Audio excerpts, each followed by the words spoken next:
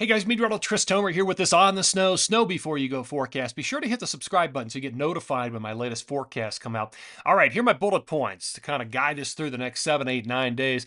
I still have some snow for the Intermountain West through 323, and then after that, we're going to transition into a big ridge of high pressure. It's going to be much warmer and drier across a lot of the Intermountain, 323 through about 328. What's going to happen during that time period, the flow is going to shift up to the Pacific Northwest in BC, central and northern Idaho, northwest Montana, and really favor that area for heavier snow. But at the same time, the cost of it's going to be warmer air, and that's going to push the rain snow line to higher elevations. So, for example, a lot of interior BC during that time frame might have rain snow line up to 4,500 feet. So you're really going to have to be higher up on these mountains to get the better snow during this time period. Let me just set the table here with the water vapor satellite imagery and just kind of show you what we're facing. So this is low level. Oranges and reds are going to be your drier air. The whites and the blues are going to be your moisture. We've got a departing storm system out of the Rockies, but here's what's next. Big low up here and another low behind it. But the trajectory of both of these will be mainly up into the Pacific Northwest BC, central to northern Idaho, northwest Montana. Little pieces of them will break off and kind of brush um, Wyoming, Utah, Colorado, and then quickly move out. But the most of the emphasis is going to be up here in the Pacific Northwest in this area. That's going to be your target zone in that area. And that's going to be for quite some time. All right, let me show you my snow timeline. Best odds of snow. These would be the best days for new snow.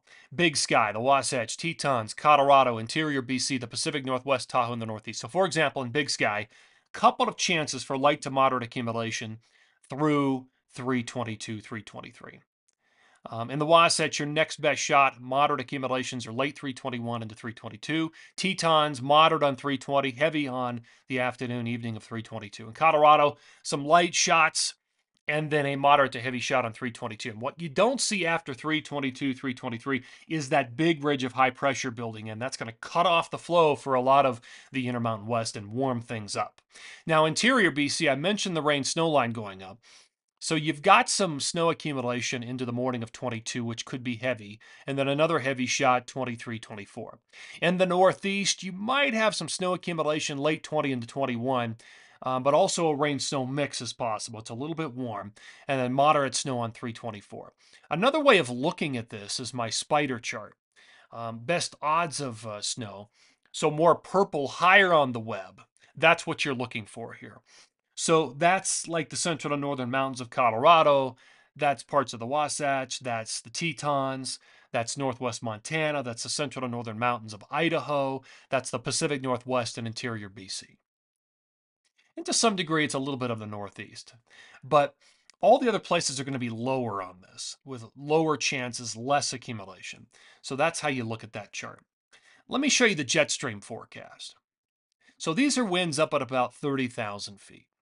And I'm looking for the brighter colors and the little dips and waves in it. Those are the storm systems. So we'll start this early on Thursday, March 20th.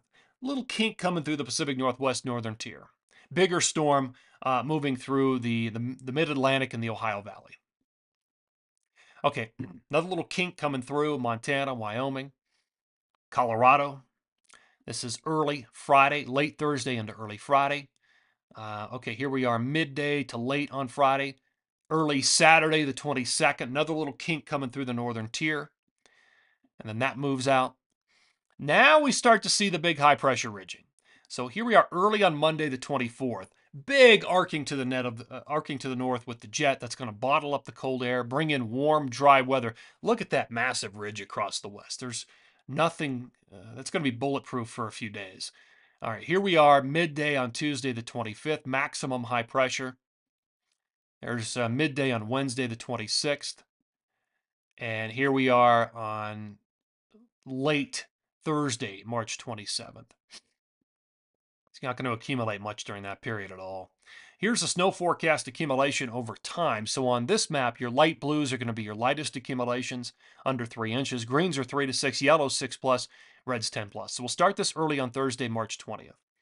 Most of the snow is up in the Pacific Northwest, central to northern Idaho, northwest Montana, BC. All right, there's late on Thursday. A little bit of that snow comes down and brushes the Tetons and parts of the central to northern mountains of Colorado, and then it's out of here. Here we are early on Saturday, March 22nd. Another storm system, another kink in the flow, brings some light to moderate accumulations down through the Tetons, Utah, Colorado. Then it moves out.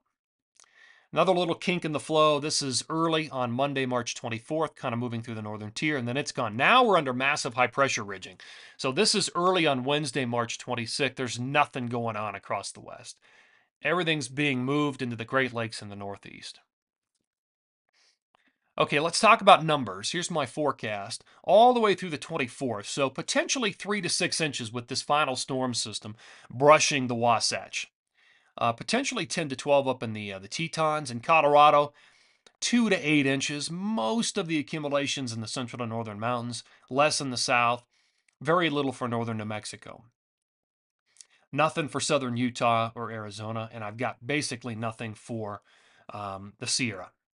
Now, pretty big flow up in the Pacific Northwest, 2 to 3 feet of accumulation through the 24th.